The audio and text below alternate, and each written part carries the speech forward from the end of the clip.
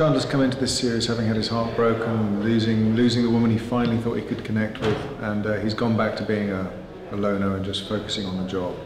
But he's having to deal with all sorts of potentially supernatural, scary stuff going on, which he doesn't believe in. So it's a whole new realm he's entering into, really. But lots more horror and nasty, nasty murders, and he's desperately trying to bring somebody in alive.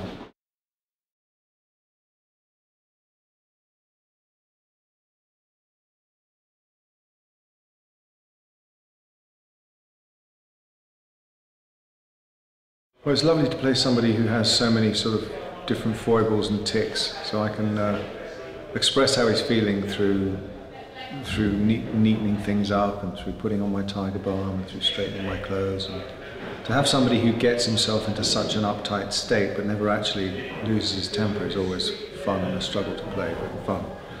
And really the relationship between him and Miles, I think, is probably the most enjoyable, really.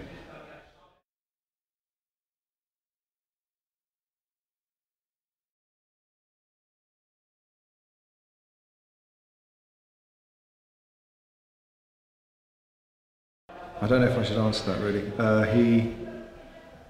He does catch killers, but whether they stay alive or not, you'll have to wait and see.